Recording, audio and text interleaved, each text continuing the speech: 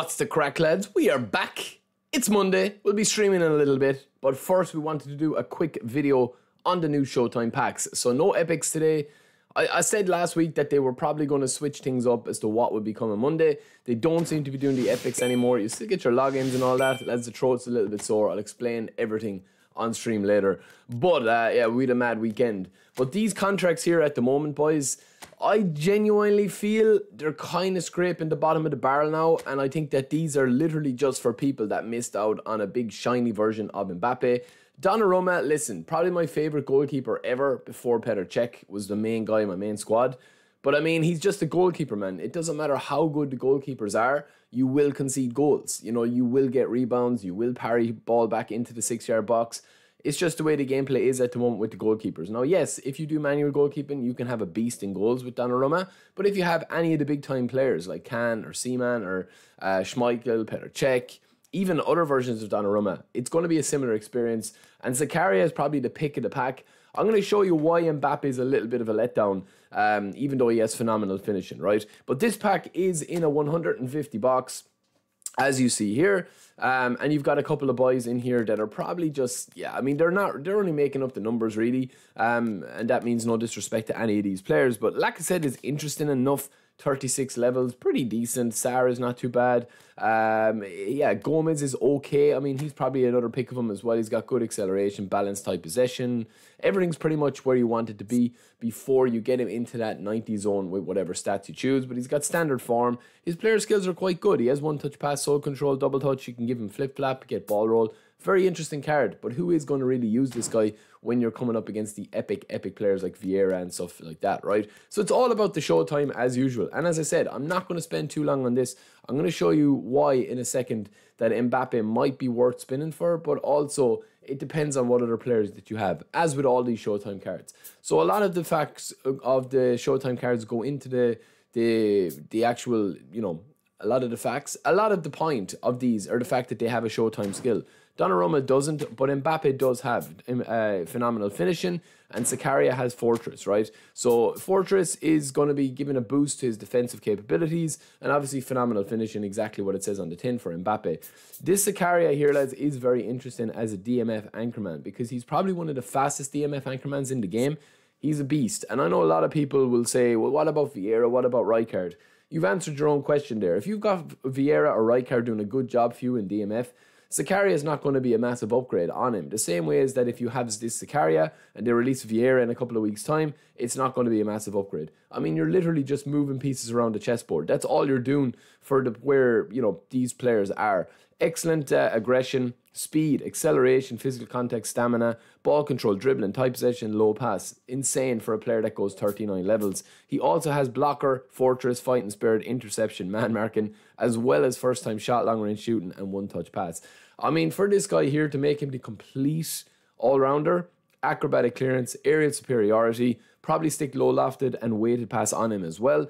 And then, you know, I mean, you pretty much have one of the best cards in the game. It's an insane card. He's definitely worth spinning for if you do not have Vieira or Rijkaard, or if you don't have somebody that is completely dominating midfield for you. I have people ask me the whole time, how do you get more blocks? How do you intercept more? How do you press more? It's usually got to do with your DMF. If you've got an unbelievable DMF, you won't ask that question because you'll already have your answer. They'll do so much of the work for you. And this will be no different with Zakaria. He definitely gets a thumbs up from me. He's got the height, he's got the long limbs, he's got the octopus legs. Same as Vieira, honestly, and Rijkaard. He's definitely in that tier and in that category. Fantastic card, 39 levels. Nothing to dislike about him. Donnarumma, as I said, probably one of my favourite cards. Reflexes and reach, very nice, even though you don't need to reach. 29 levels, 196 cm, so he's up into that upper tier. And with the booster as well, you're going to have all of these stats get a boost.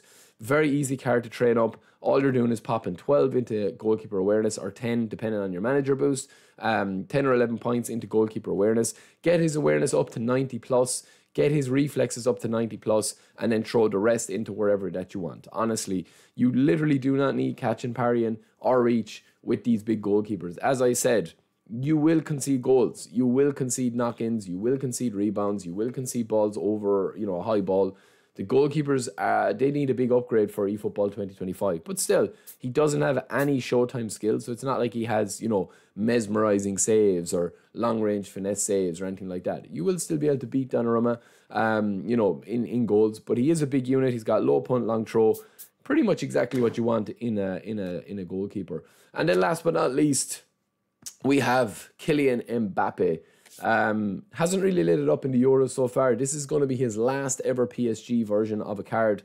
As you can see there, he's 88 off the rip, 81 attacking awareness, ball control 79, dribbling 82, finishing 83, speed, acceleration and balance, all very doable to get up to the 90 zone. If you are struggling with any version of Mbappe, lads, this is the build that you need to go for. It's 90 in all stats, and I'm going to show you. He's got some nice player skills there as well. This is a fully tuned up Mbappe. This is from OC, so shout out to OC for sending me this build. This is how he built him. It's exactly how I would build him as well.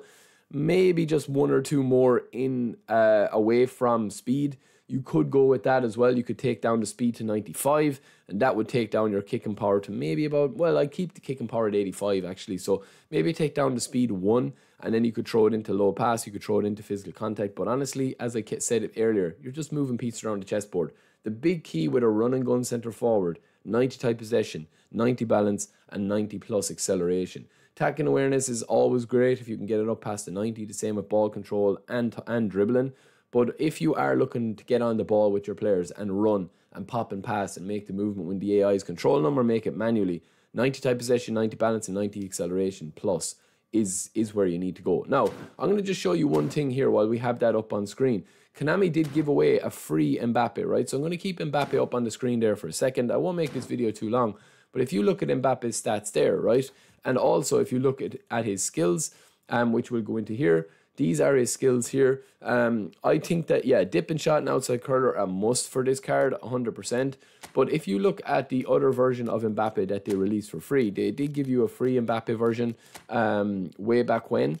Well, not way back when, but they also give, yeah, they give you a free version of Mbappe if you've been playing the game for a long time, but they've also given this version of Mbappe as well, which I'm going to show you right here, right now. So this version of Mbappe here is 95 speed, 94 acceleration, 89 balance. Now, obviously, if we change manager and we put him with our, you know, our main manager with possession game, we're going to swing that around, change the team play style. This is what we're going to get, a 99 overall Mbappe. He's going to have every stat into the 90s. So it's a very similar card. Very, very, very similar card, actually, I would say. So on the left here, well, we're just going to show you here. So this is the card here, the new one. So you've got 93, 93, 96, 90, starting with attack and awareness. And this card here, the free Mbappe, is 91, 93, 98, 91. So again, you're hitting the 91 plus tight possession and attack and awareness. They both have 90 finishing, heading, curl, set piece taking. You're not going to be needing any of that anyway with Mbappe, so it's not that big of a deal.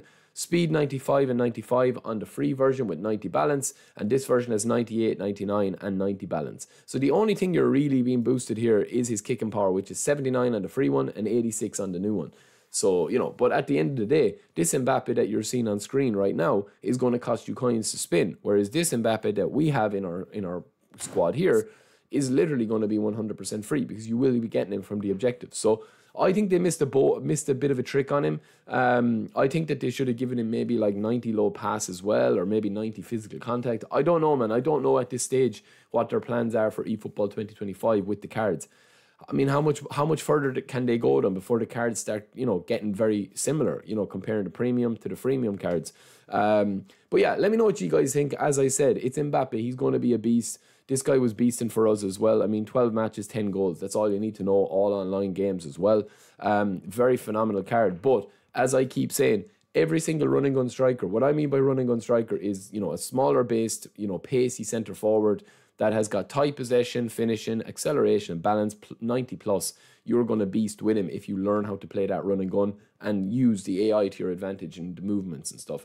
So yeah, let me know what you guys think of this pack. For me, yeah, I mean, it's a difficult one. As I said, I think everyone's waiting now for eFootball 2025, and I think that's where I'm at as well with it, because these cards, they're literally just like, you know, 2 or 3% better or worse than their other versions. So let me know what you guys think. I'll be back live streaming in about an hour from the time this goes up. So I hope to see you there. We've got lots to discuss, including my voice, and I will talk to you in a little bit. Peace.